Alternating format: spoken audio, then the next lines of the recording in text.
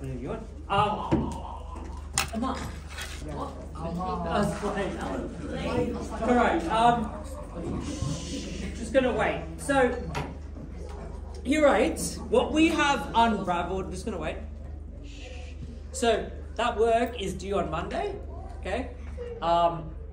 Just gonna wait for people's attention. So, and then after that, you will need to correct it, okay? You will receive a sector message, and you need to correct it, okay? Correcting is really important. Why is it important to correct your work, Alan? Why is it important? To see where you made mistakes. Yeah, to see where you make mistakes. Really important to reflect. So like when you play footy, Lucas, do you ever have a moment of reflection? Yes. Yes, when do you have a moment of reflection? After the game. After the game. Why is it important to reflect in a footy match? Yeah. So you can know our weaknesses and practice them at training. Yeah, so you know your weaknesses and you know your strengths as a team and you know where you need to practice more, okay? So in maths, sometimes going back over things you've done incorrectly, it's not such a nice thing, yeah? If you got something wrong, I know for myself, I don't want to go over something that I'm not happy about, yeah? But going over it is really, really crucial. That is what we call reflection, okay? So the next part is 3H, which is all about finding a percentage and expressing it as a percentage. Finding a percentage. What's a percentage that you know about, Ella? Random percentage. 30%. 30%. There is a way to get that percentage. Okay, so say for example, this is your French test here, Jackson. 14 out of 20, right? Okay, so if you got 14 out of 20, you don't seem too happy about it.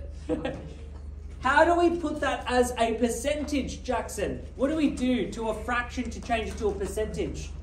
You can divide it. Divide it? You gotta make it a decimal. Right, you got to make it a decimal. So you're going to change this to a decimal. So what does that become?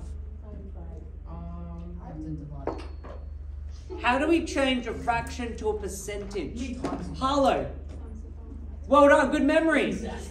We have to multiply by 100. Now, Amar, how do we do this part?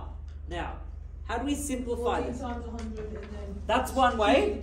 Okay, so 14 times 100 over 20. What does that become now?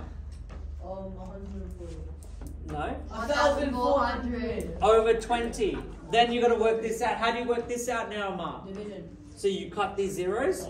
Yep. Now you got 140 over 2, which is 70%. Okay, great. Amar, well done. Now, there is another way to approach this, which is a shorter way. Okay, Angelina, what would you do? What could you do? What's the other method? Ella? Blake? Cut the zeros off. What, top and bottom? Yeah. Yes. Remember, you can simplify top and bottom, right? So you have to do that and that. Can you still simplify 2 and 10, Ekam? Yes, how? Shh. How can we simplify 2 and 10? Yeah, they both can divide by 2. 2 divided by 2 is what? 1. 10 divided by 2 is 5. Now, we don't have to... can you put that down, Blake? So now we're going to do 14 times 5. And that should give you 70%. That is how you can express it. That's the second method. Amar, what you did was actually one method. This is another method. This is the quickest method. That is way too small. Yeah? No, so are you, but you just tried out a different method. In maths, you learn about different things. Okay? Different things, different shortcuts, and that's the whole point. Okay, so let's have a go at another question. So, having a go at... So these are some of the questions that you need to have a go at. So when it says here, 12 out of 40, what does that mean, Ava? 12 out of 40. What does that mean?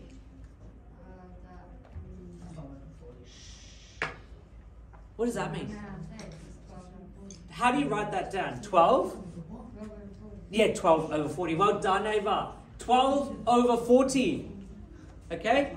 Now, how do I express this as a percentage? Malale. Well done. We're going to do what Harlow said, which was times by 100.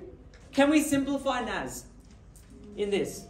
Are we going to go with what Amar said, which was 12 times 100, then divide by 40? Is another way. That is a genius idea. That is a genius idea. What's the other way? Yes. Naz. Cross the zero. Cross the 0. If the 0 was at the bottom, let's say if the 0 was here and it was 1 over 100, can we do this, Blake? Can we do this? Yeah. No, you can't. Please. Shh, Ma. Watch what you say. Okay. Remember, what's the rule when you cross the zeros out? I don't know. Yes, Angelina. Yeah, if it's top and bottom. Yep. So here, even though it's diagonal, it has to be top and bottom. You can't just simplify that way. So you cross that, cross that. What are you left with now? Yes, Harlow. Yeah, 12 over 4 times 10. Can you simplify 12 over 4, Blake? Yeah. What's that equal to? What? 12 3. divided by 4. Yeah, well done. 3. 3 times 10 is what? 30. So how do you write that as a percentage? 37. Well done. Okay? I'm going to get you guys to have a go at question B, so this question here, and then this question. You've got about 2 minutes.